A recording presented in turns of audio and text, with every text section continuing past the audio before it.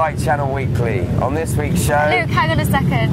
What on earth have you been up to this weekend? You look terrible! Well, this week's show comes live from the Bulldog Bash. It's a drag strip behind us, and what can I say? The Bulldog Bash broke me. Oh dear. Mummy.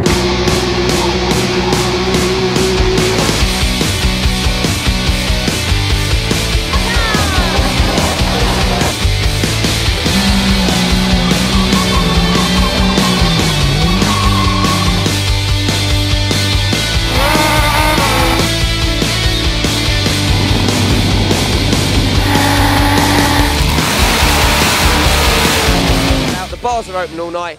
I think it's time for an orange cider. Well, you used the words intense, immense quite a lot. Awesome. It did look fantastic. But you've had no sleep. Look at you. You're ruined. What's orange cider? What is that? I think I might have hallucinated about the orange cider. No, it was real, I'm pretty sure. It was, yeah, mess with your head, let's put it that way. But and yeah, your hair. and my skin complexion. It's been an incredible 3 or 4, is it 4 days, 3 days, whatever. It's just been awesome. I'm just broken. So, coming up on this week's show. Well, we know we promised you that we'll be covering fast bikes racing in the No Budget Cup, but unfortunately we had a slight technical issue, so we decided to nip off to Sicily instead to test out the brand new Ducati Monster 1100 Evo. And guess what? Ali from Fast Bikes was there to lend a hand. We've also got footage from Dame Kelly Holmes taking her CBT. I'll be test riding the KTM EMC 690, an insane supermoto machine. And finally, by popular request, Luke reviews the Triumph Thunderbird Storm. So first up, we got invited out to Sicily from Ducati to test out their brand new 1100 Monster Evo, and luckily for us, Ali from Fast Bikes was there to lend a hand. And he also took us for a little tour at Mount Etna. Etna?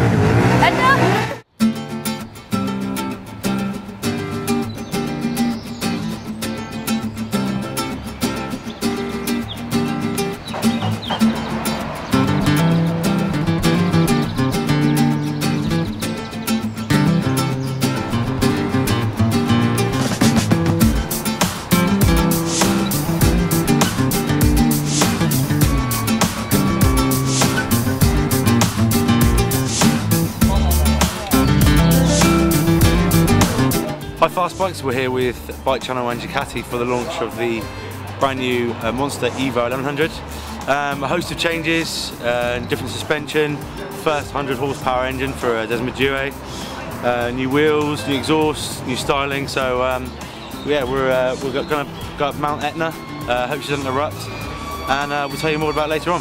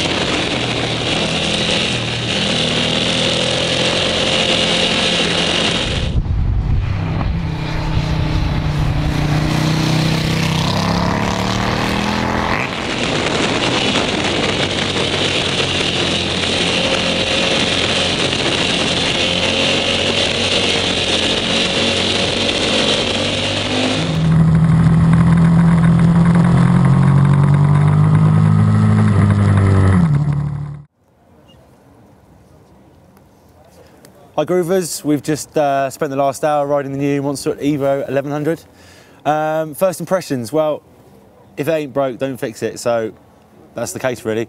Little tweaks here and there have made a massive improvement. There's obviously new traction control system, new ABS and their safety pack, which is obviously an improvement. New forks, not much a massive difference, but they're fully adjustable. The new wheels also make the handling nice and nimble and light. The engine, there's a new cylinder head and new flywheel and new cam lift, which makes it rev much harder and much more of a top end. It's still a little bit lumpy below 30 miles an hour in first and second gear when you're in town, but apart from that, the engine's really nice and really tractable. And in fact, the rear mechanical grip, we haven't had the traction control kicking in much at all, so we'll have to test that out later on. So yeah, we're going to spend the rest of the day riding around Etna. We're not that far from Libya, and there's loads of ice on the road, so what else can go wrong?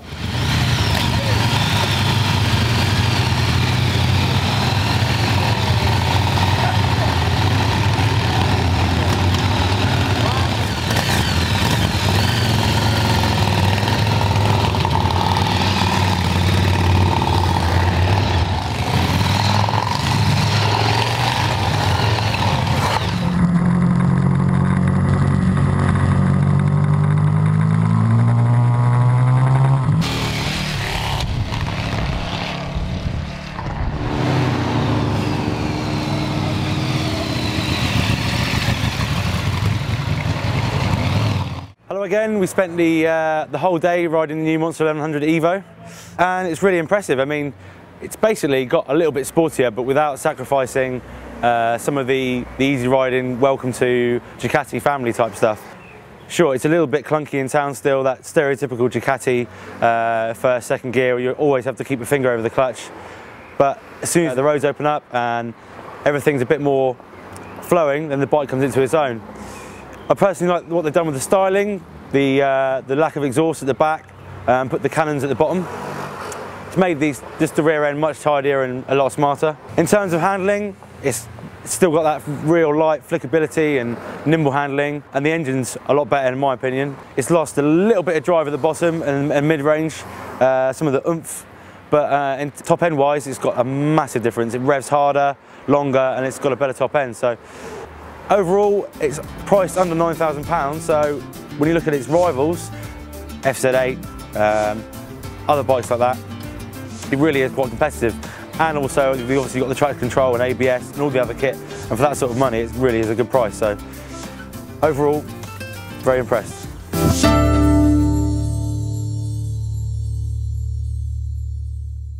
So didn't the scenery around Mount Etna look pretty impressive? Right. Geography's not my strong point, alright. Etna.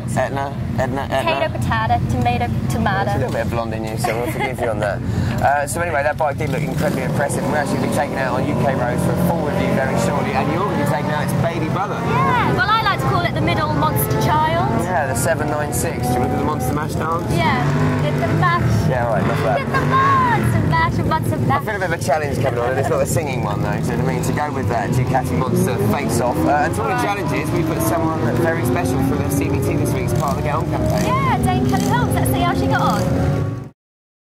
Hi, I'm Kelly Holmes and I'm here with the Get On campaign to have a go at my CBT. I'm going to be learning to ride one of these for the first time ever on a gear bike. I'm really looking forward to it. I'm a bit nervous, of course, because it's the first time I've ever actually done something like this, but for me, I think it's going to be fun. You know, I just want to get out on the roads. Sometimes I'm so frustrated with the traffic. You see the guys on their bikes going past, and I want to be one of them. So let's see what happens, but I'm really looking forward to the day.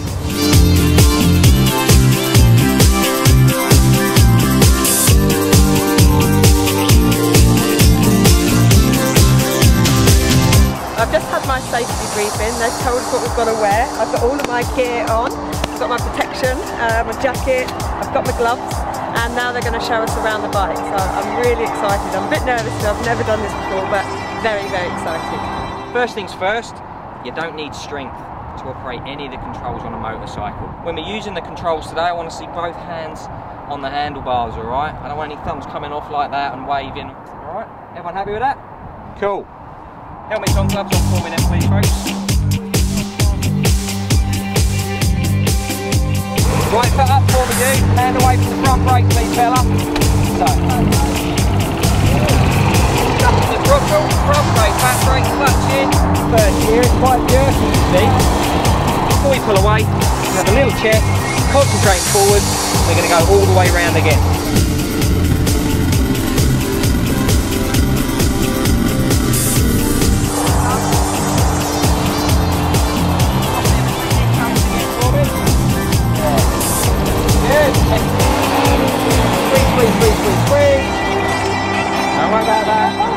I've now done my training and I'm going on my first bike ride. I'm really looking forward to it, but I am petrified. So I just hope that we can get round, I can remember everything, and we'll see what happens later.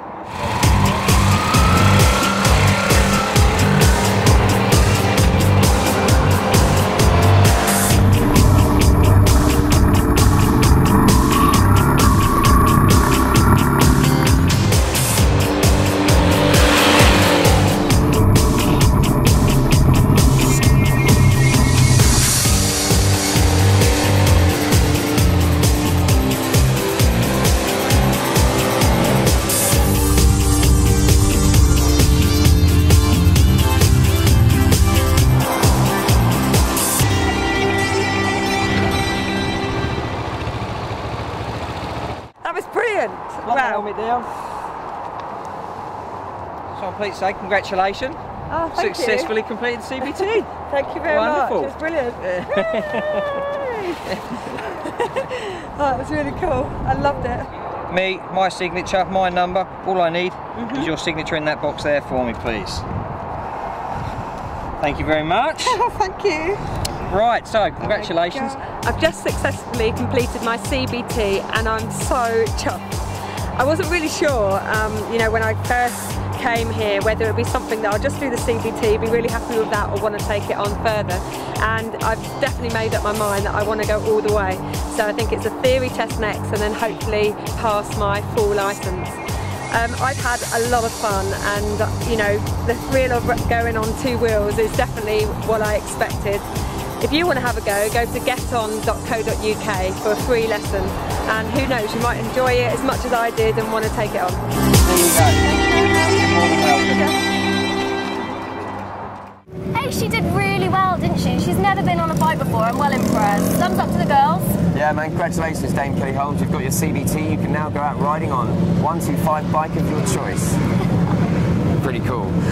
Right though, up next, my review of the KTM EMC 690, one of the most insane bikes I've ever ridden. It's a supermoto machine meant for the road, and it's a lot of fun. Check this out.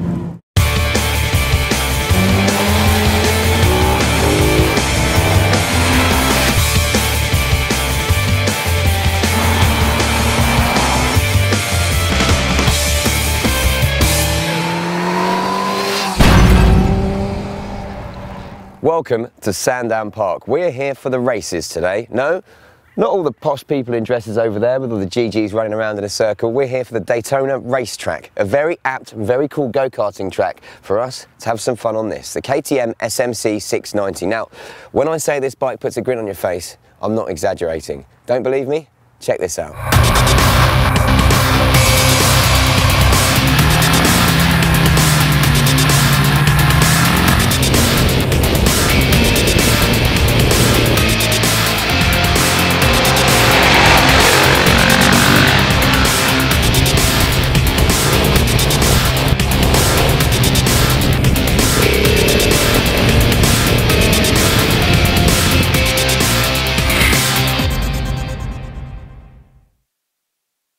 See, I told you it was fun. Now, let's give you some stats on it. This beastie costs £6,800, which, to be honest with you, is quite a lot of money for the minimalistic styling and everything you get with it. First up, it's a supermoto bike. If you want a bike to be doing hundreds of miles on the motorway, to be commuting in the wet, to be a bit of a workhorse, this really isn't the bike for you.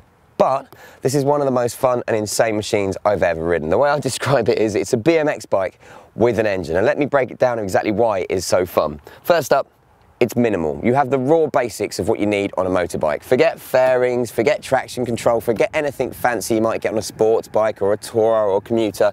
You literally have two wheels, a single cylinder engine, some great brakes and suspension, and that's it, the open road. And you know what? That's just fine for me. That single cylinder engine is 654cc, produces 63 brake horsepower and about 48 pound-foot of torque, which is pretty impressive when you consider this bike weighs in at just under 140 kilos. And that's the secret. They've kept its light, it's kept it minimum to make it maximise its handling and the acceleration feeling you get on it. This thing will pop in first, in second, hell, you could probably pop it in third if you wanted to. From the lights, it just wants to lift up. It's got so much instant torque that you'll love. The handling is spot on. It took a bit of a while for me to get used to it because it's not faired, it's not a sports bike. You don't really have the confidence to chuck it in straight away, but once you do, the WP suspension, the extra travel you get on that kind of long suspension front arms you've got at the front, just makes such a difference. It's immense. You've got Brembo brakes on it as well, so it stops on a dime. You've got the Supermoto tyres. These are tubeless ones with steel-rimmed wheels. That makes it lighter, and the grip you get from those tyres is insane. I mean, you really do go into corner and just think, okay, I can push it in a little bit more, and you just keep on going. And the buzz you get coming out of that corner with that single-cylinder engine, which just gives you power in clumps up to 8,000 RPM, is insane. I'd love to take on a sports bike on this because you probably enjoy it more. Yeah, you'll be faster on a sports bike, you'll get tighter lines than for this, but this is the perfect machine to go out on a Sunday blast, terrorise small villages, head up into the countryside, or even commute through town. If you've got like a nice 20-30 mile commute into London or a city, this is perfect. It's so narrow, it fits through traffic. And now obviously being a KTM, as I mentioned, you do get some quality components. I think Ducati are the only other company that can really match them for the kind of kit they put on their bikes. Mentioned the Brembo brakes, mentioned the WP suspension. You also get a slipper clutch on this. It's not the most effective. You still do feel a bit of the old engine braking, but it's nice to have it on there. And obviously being KTM, there are a million of accessories you can get for this. Tank bags, saddle bags, heated grips. This has actually got the KTM kind of label grips on it, clothing range. It's a lifestyle almost. And I think the whole Supermoto thing is that. It's something I've not been involved with heavily before. I'm much more of a race bike man, or, you know, a road bike. I love my cruisers as well. But this has just blown me away. Supermoto's probably one of the most fun bikes you'll ever ride.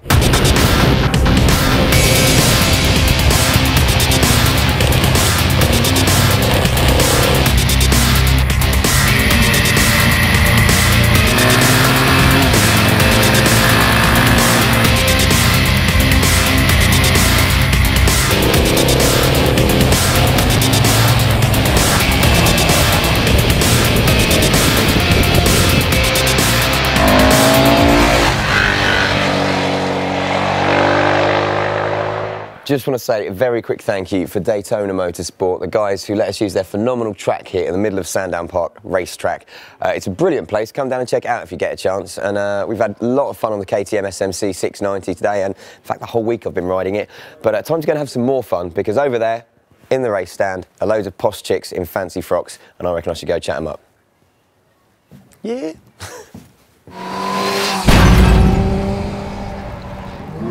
Horse racing, I love horse racing.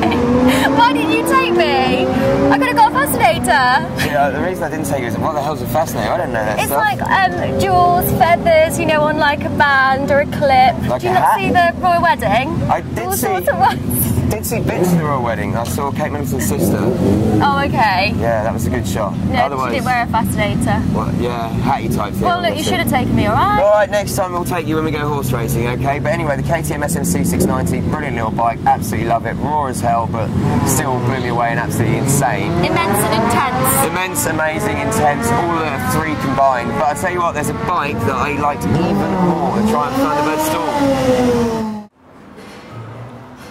Word, man, and welcome to one of the most iconic places in British biking history. Is the Ace Cafe in North London. Just look around you, man. It's inspirational being here. You've got cuttings on the walls from when all the mods and rockers used to kick off down in Brighton. They used to meet here before heading down there. You've got some incredible old bikes. The Triumph, actually, Ace Cafe Thruxton Special over there, which is kind of apt because, you know, you consider the Ace Cafe iconic British biking brand, Triumph iconic British biking brand, and we are testing the latest Triumphs today. They brought out a brand new Thunderbird Storm, the follow-up to last year's incredibly successful on a bike I ranted and raved about being so good, the Thunderbird, and we've got it sitting out there for you.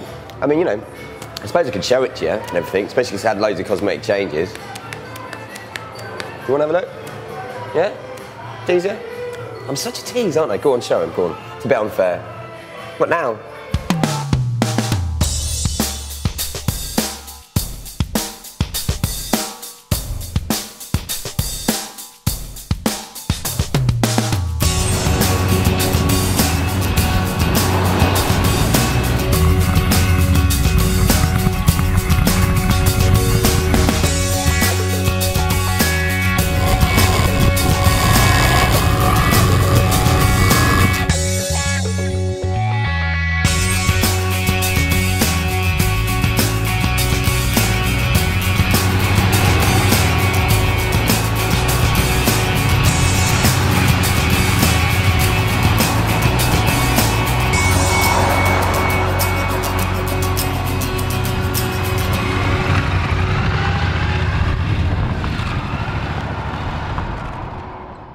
So here she is. After all that teasing, you finally get to feast your eyes on the brand new Thunderbird Storm for 2011. And well, the first thing we've got to address is what's the difference between this and the standard Thunderbird that came out last year, and to be honest, you blew me away.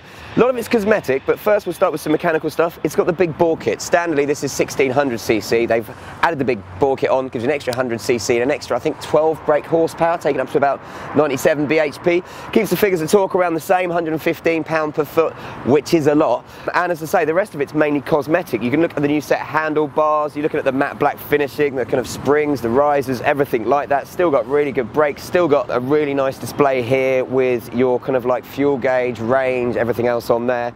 Yeah, and those are the changes. So it costs about an extra grand. And you might be thinking, well, it doesn't seem like quite a lot. Is it just a rehash that they're bringing out? No, it really, really does work. I think cosmetically and styling-wise, it looks great. All the matte black finish on it. Look, honest, look at it. It looks beautiful, man. It looks better, if I'm giving you my opinion, than most Harleys I've seen. And that little bit of extra performance in the engine, it's superb. One thing I would say though is this. You get some nice looking cans, exhaust on it, and if I've got the key on me, I might even try starting it up for you to show you exactly what it sounds like. But I would say, you want to get some cans, aftermarket ones on it, because it can sound amazing. My old Thunderbird that I was test riding last year, I put some cans on it and it sounded like a machine gun Spitfire. Boom, boom, boom, boom, boom. Let's have a listen to this now. Still doesn't exactly sound bad, does it? Now, we're talking about the engine, 1700cc with that big bore kit added. It's a parallel twin, so it delivers the power slightly differently to a V-twin. And one of the biggest things about this bike is just overall how smooth it feels. It's damn fast, it's damn powerful, but at no point does it really feel like it's kind of tearing your head out, because it's so well balanced, and the chassis and handling are amazing. Honestly, amazing for a cruiser. Don't be wrong, it's a big bike. You're still going to have to plan your corners ahead, and you're not just going to be able to chuck it around town in traffic too much, although we did go out in London quite a bit and you saw that it wasn't too bad as a commuter.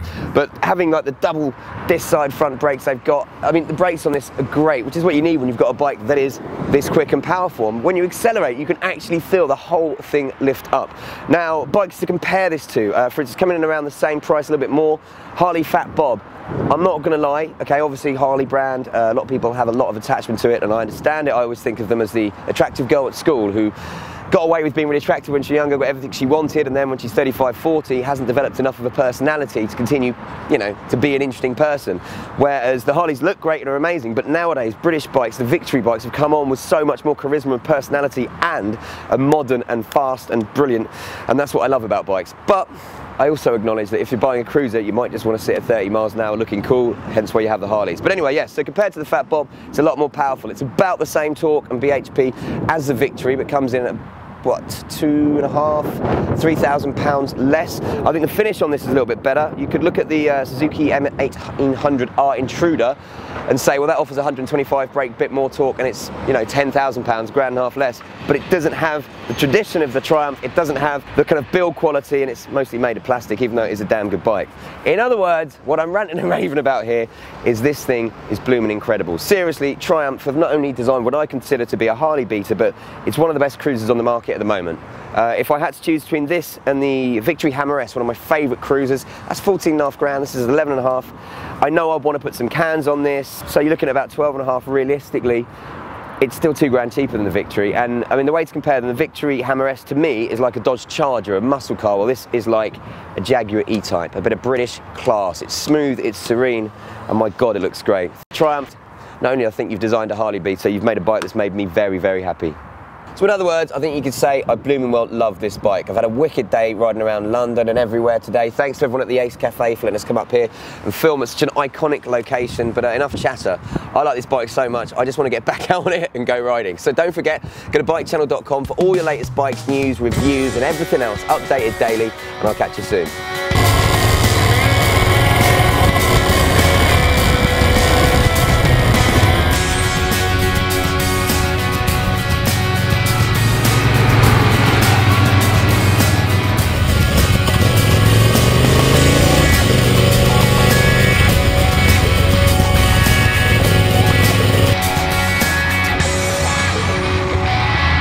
I'm not saying that being at the Ace Cafe has gotten to my head, but let's go find some mods! Woo!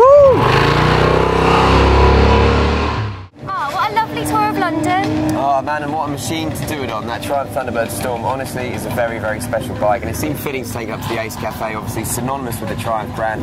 Thanks to everyone there for letting us come up and film. We had a wicked day there, and we've managed to blag a few free coffees. You love a freebie. Well, you know it. I love a free coffee. It tastes so much better. Yeah, so true. Talking of freebies, I do believe it's competition time. MCE, the title sponsors of the British Superbike Championship, very kindly given us 2 weekend tickets to any BSB round of your choice to attend. Plus, they're going to give you a lap in the Nissan GTR safety car as well. So all you've got to do is answer this question. Who was the winner in last week's shootout? Was it the Nissan GTR or the BMW S1000RR? To win this amazing prize, all you've got to do is send us your answer to com@bikechannel.com.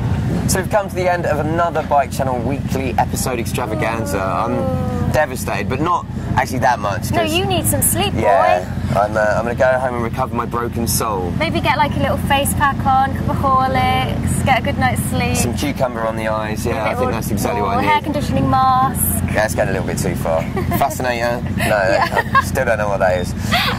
Anyway, before I do scoot off and pack up the Bike Channel motorhome and go back home and sleep and cuddle my dog, let's find out what's coming up on next week's show. It's challenge time. Luke and I take out 2 of the market-leading scooters and see how far we can get on a gallon of petrol. Plus, we'll be bringing you extended highlights of the amazing last 4 days at the Bulldog Bash and find out exactly why I am indeed so broken. And finally, we review the latest bike sat-nav from TomTom.